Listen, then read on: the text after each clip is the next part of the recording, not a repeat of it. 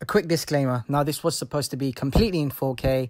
I think I messed something up, I'm not sure what I did, but I think it was changing some settings in the DJI Osmo app, and not all of it was in 4K, so I've uploaded it all in 1080p.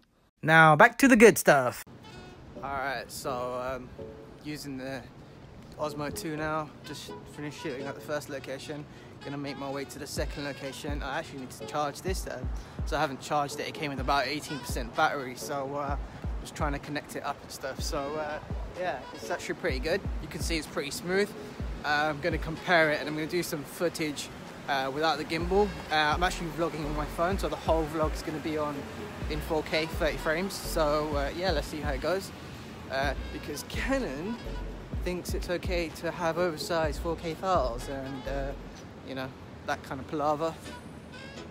And I don't really want to be carrying a 5D Mark IV because the G7X Mark II doesn't do 4K. Canon need to catch up, and need to catch up fast. Okay, so this is what it looks like. It's all shaky, trying to keep it still as possible. Proper shaky. So yeah, 3, 2, 1, get set, the gimbal one. Now this is using the gimbal. You can see nice and smooth, not like before. Just tilt that down a little bit. Yeah, so nice and smooth, makes a big difference. And yeah, let's it's almost time for the sunset. You can see that. See that? Let's just adjust the camera. There you go. So there you go. So you can just see almost sunset time. Get a nice sunset shot somewhere down there, and yeah, let's see how that goes. So I'm just getting to the location now. I did record earlier, but for some reason the DJI app's not letting me record in 4K anymore. Don't know why. It worked earlier, but the option's gone completely, so just re-recording. You can see it's nice and smooth. Came with about 18% battery charge, and this is kind of like my first gimbal, so I'm quite impressed with it. I can't really compare it to the first one, but I'm not complaining. And yeah, let's just check out the view over here. Just tilt that up. Whee! There you go. Canary wolf.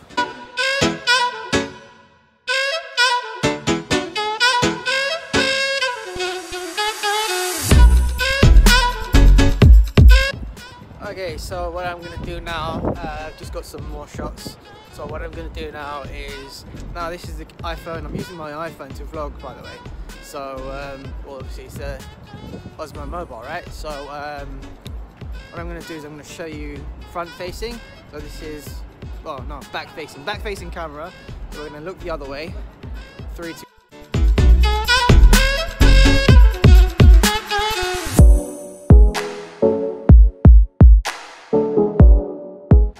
So that's front facing. You can see it's pretty stable. And then we change. Okay, so we're facing me again.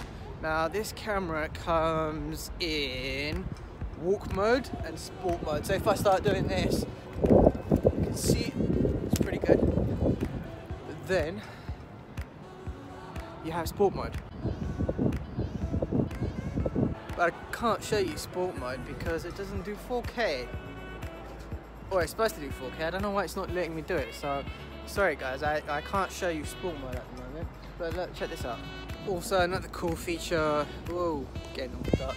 So also another good feature of this is it has hyperlapse, time-lapse, panoramic. You can also take, keep it still and take a, what do you call it, long exposure, so yeah, overall pretty good.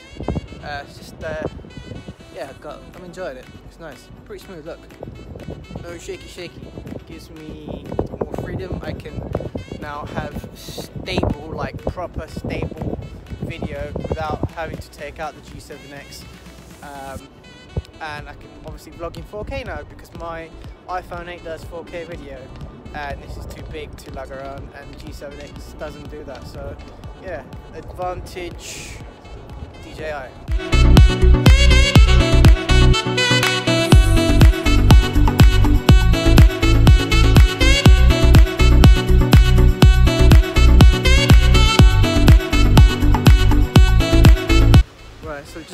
good B-roll footage. So this is me using the phone, well, vlogging without a gimbal, which is right here. So you can see it's quite shaky.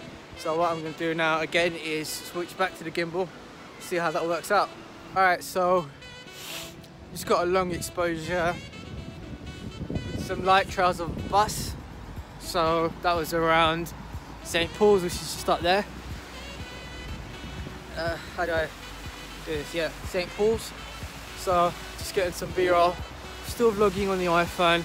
Pretty good, I'd say, for night time. Still pretty clear. Not much noise. Can you see me? Yes, you can. All right, let's get some more B-roll.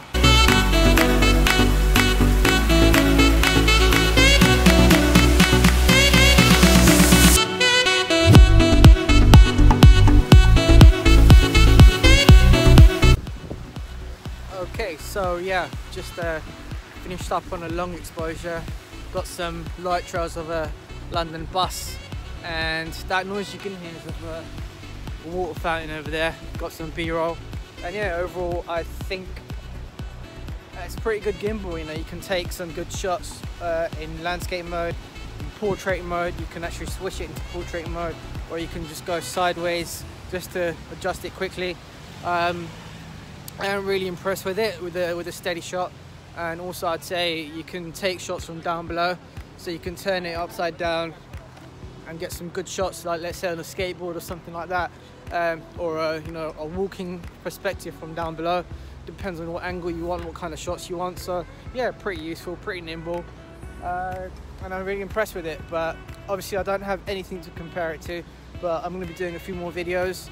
And I would like to say about the battery life. So it came with about 18% and in the box, and just adjust that, sorry, because I'm moving around and I'm just adjusting it. So it came with about 18%, and I think it's on about 10% right now.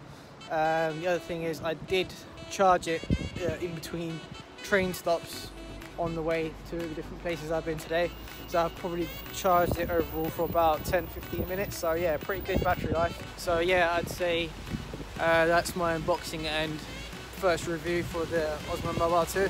So yeah, love it so far. Over and out. Alright, this is the London Underground test. It's doing pretty well. Walking at a good pace. It's freezing out there. Absolutely freezing. Yeah. Gonna catch the train, excuse me there. So yeah, pretty steady. Pretty steady. Alright, this is the staircase test. Alright, I'm gonna run. Just waiting for someone to move out of the way. Let's check it out, let's go. Yeah, pretty well. Did pretty well. I'd say 9 out of